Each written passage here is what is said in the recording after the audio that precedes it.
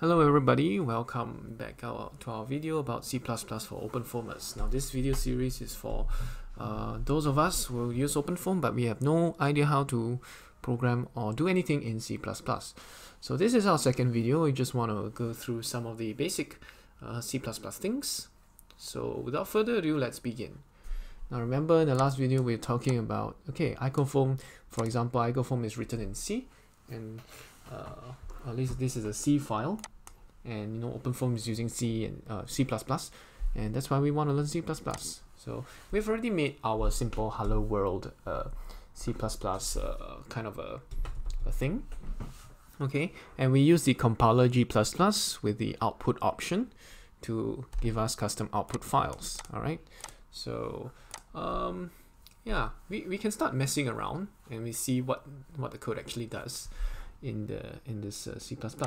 Now, of course, we look at that tutorial I gave in the last link by this coding unit programming tutorials. The link was in the last video and it will be in this video as well. So the first two lines of code, all right, first two lines of code. All right, hello world.c++. Yeah, first two lines of code. These are, okay, according to this guy, is talking about the libraries that we want to use. Okay, tells the processor to include the IO stream standard file, and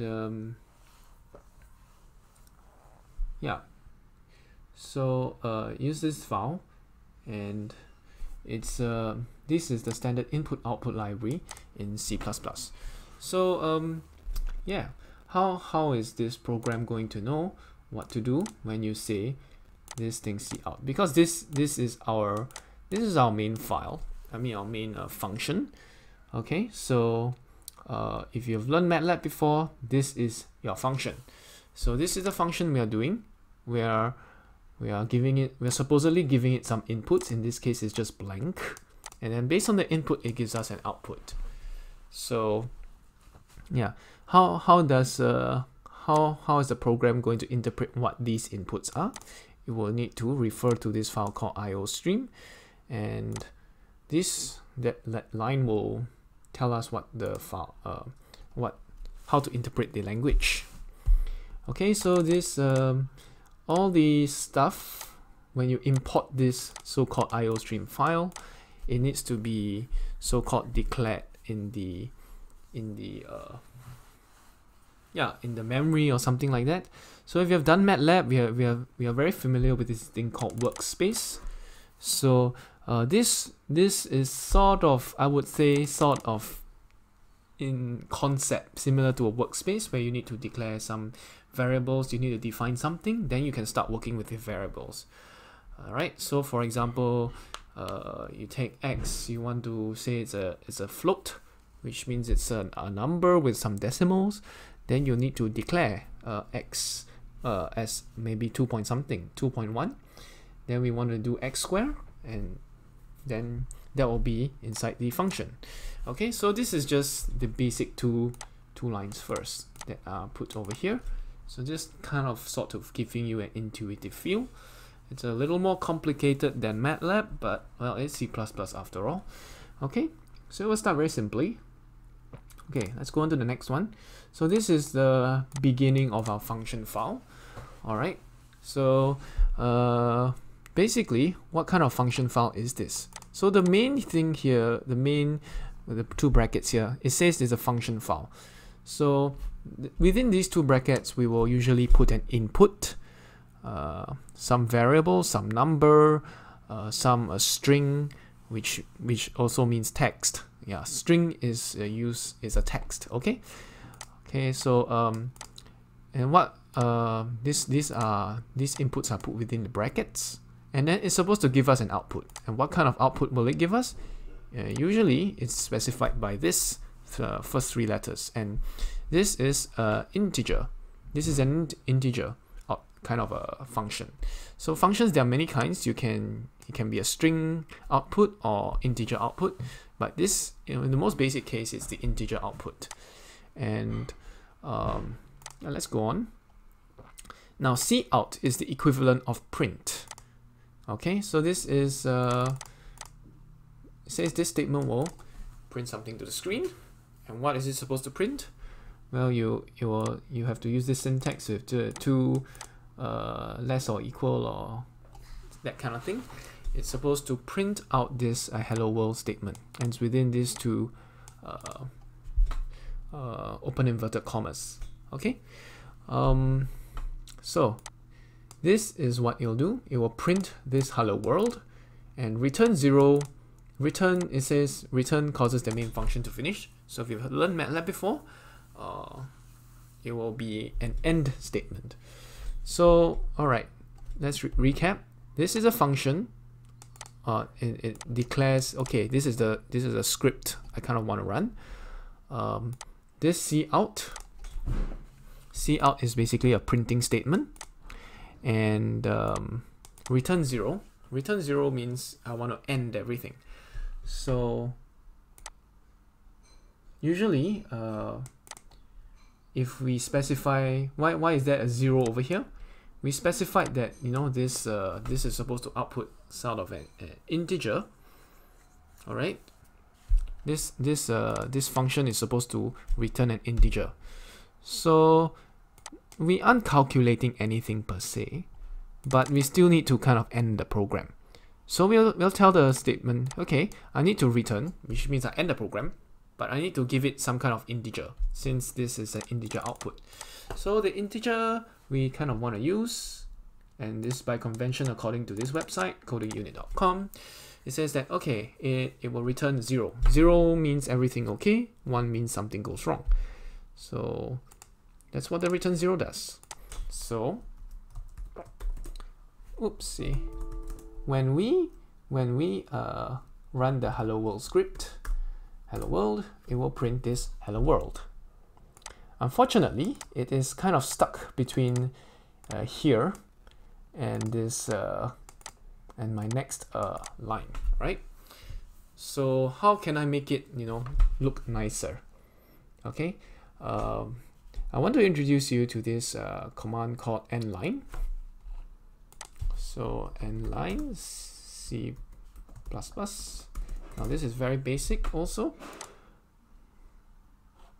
All right, so there are tutorials that do this. So this guy, free code under the freecodecamp.org, he does show you some of the very good videos on what to do, what endline is. So I'm not going to copy exactly what he does, because we are doing a tutorial with a different slide. All right. So, and he's using he's not using Windows subsystem for Linux, so that's not going to work for us as well. So okay, again we have a hello world, and it's going to print that output. But how can we make the output fall in line, so to speak? Okay, so I'm going to vi our hello world.c++. Okay, so I'm going to insert this thing called endline here. So okay, syntax, we got to take note. There's a space here, 2 arrows, 2 like less than equal to like straight bracket, then space again, then you have the string called hello world, space, 2 arrows, space, and endline. Okay, so I'm gonna quit, save and quit. I'm going to remove all our O, a.out, and hello world. Okay, a.star. Okay, so that removes the a out. Remove hello world. That removes our script. And then I want to compile. So g++ hello world.c++ output of modified hello world. Okay, so it's going to compile and it's done. It's very quick. And remember, I said in the last video, if you try to open this up, it'll be giving you something unreadable. This is in binary format, so you can't do anything, but you can execute it. And this will get us hello world. And of course, if you want to print more statements, we can do the following. Vi hello world.c++, and we can start printing out a statement as well. Cout I am Theo, or rather I am an OpenFOAM fan. Okay, and line and close. So save and quit. But remember, we have to compile it before we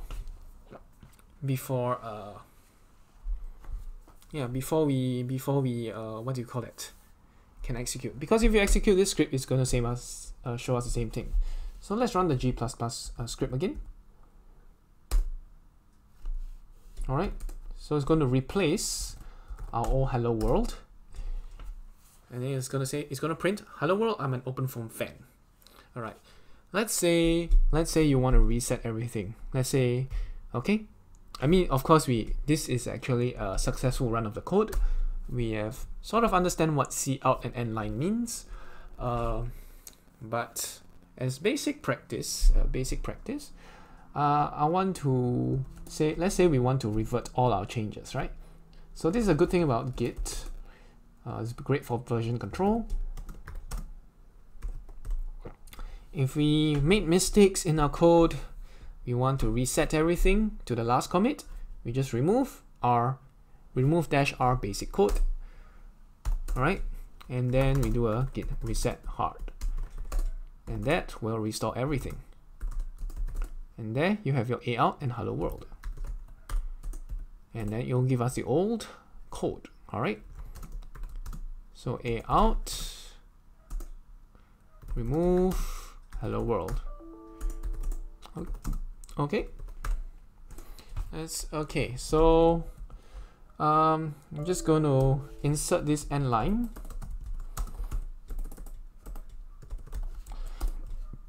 and I'm going to insert I love OpenFOAM, and I'm going to save and quit, and I'm going to G++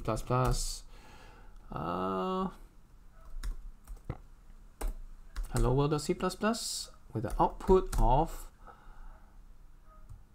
I love OpenFOAM. Okay. Oops. I'm gonna press L, and we're gonna commit these changes to GitHub. Okay, so I love OpenFOAM, and yeah, that's all. So git add, git commit, new printing script with I love OpenFOAM. All right, so git push. Always good to save your changes to the repository.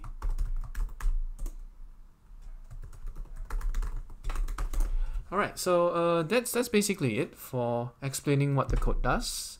And of course, we modified the code a little bit from hello world to do slightly more things. So, of course, we will want to move towards doing math with this C++. Hopefully to help us, solve equations and stuff like that. So, yeah, we will continue learning more C++. And I'll see you in the next video. Thanks for watching.